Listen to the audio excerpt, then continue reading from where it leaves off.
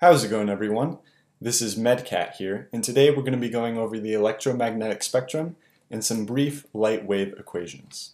So first things first, we need to know what we need to memorize for test day, which is half the battle with the MCAT. First thing we need to memorize is actually the order of the spectrum.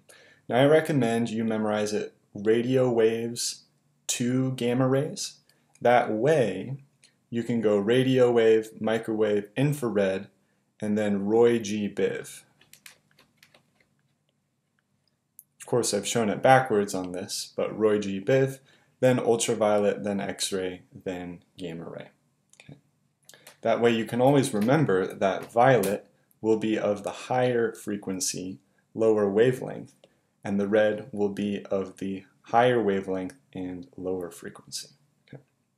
And some more tips to help memorize this is that ultraviolet means above violet, something you probably don't think about a lot, just hearing things like UV light in casual conversation. And infrared, so infra meaning below, so infrared just means below red here. Okay. Next, we're going to look at wavelength range.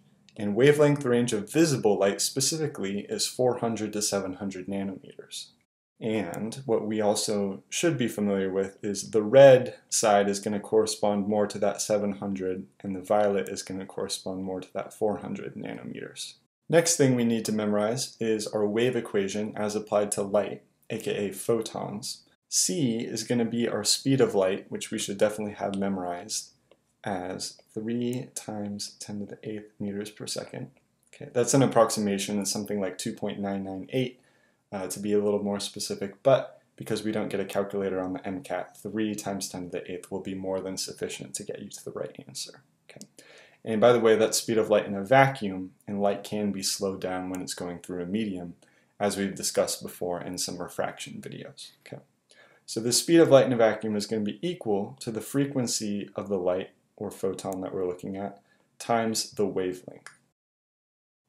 And finally, another associated equation we need to memorize is energy of a photon, which is equivalent to h, which is Planck's constant, which is going to be about 6.626 times 10 to the negative 34th joules times second, something you should have memorized as well, times frequency. Or we can rewrite this equation by rearranging this equation to get hc over lambda.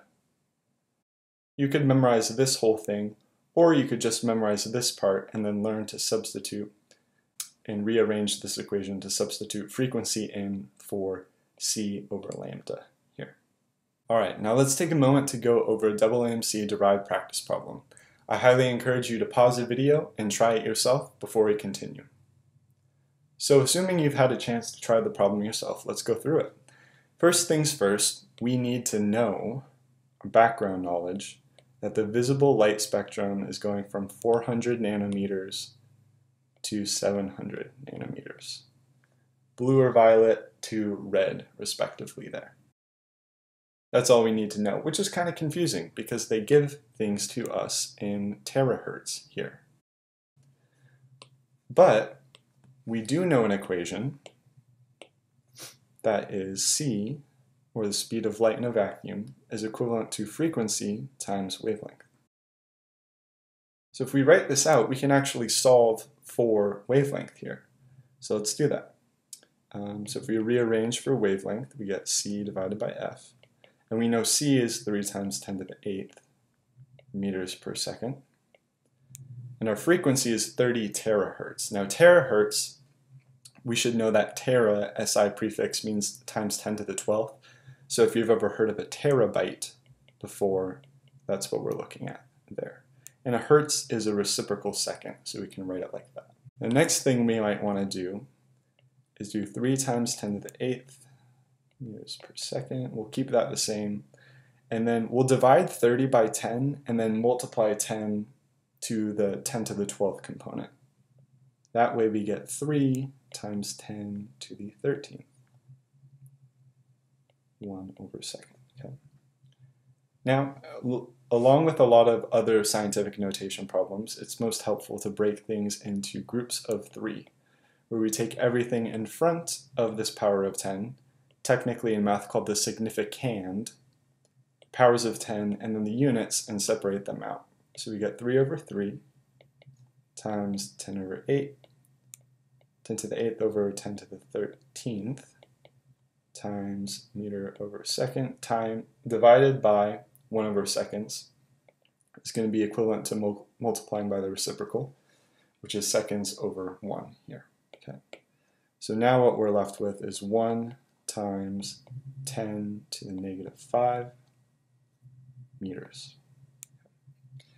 Unfortunately, that's pretty difficult to compare to this range of 400 to 700 nanometers, so we might have to do an extra step here of making sure that we're able to convert this into nanometers. And we should know that SI prefix nano means 10 to the 9th. So if we do a quick conversion here, we can find 10 to the 9th nanometers, and we'll get 10 to the 4th nanometers, or 10,000 nanometers here. Okay.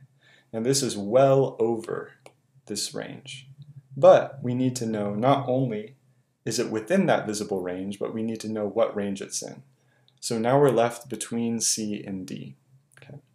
But we should know just from memorizing the order of our electromagnetic spectrum that 10,000 is going to be much greater than that red, and something that has a longer wavelength than red is infrared radiation, or having a lower frequency than red. Therefore, our correct answer here will be D.